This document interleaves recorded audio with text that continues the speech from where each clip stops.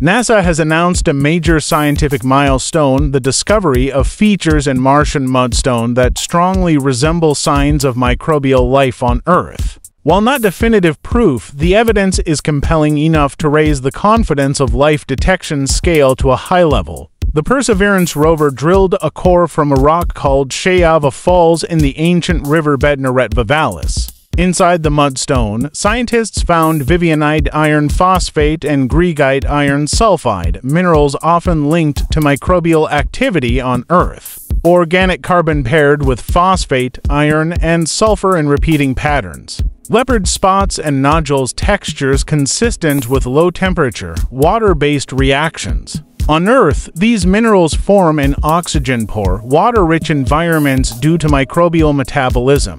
The Martian sample shows a bullseye pattern of Vivianite rims around Greigite cores mirroring electron transfer reactions seen in Earth sediments. This is a potential biosignature, not direct evidence of life. Organic compounds can also form abiotically or arrive via meteorites. The sample is sealed for future return to Earth, where more precise lab tests like isotope analysis can confirm or refute biological origins.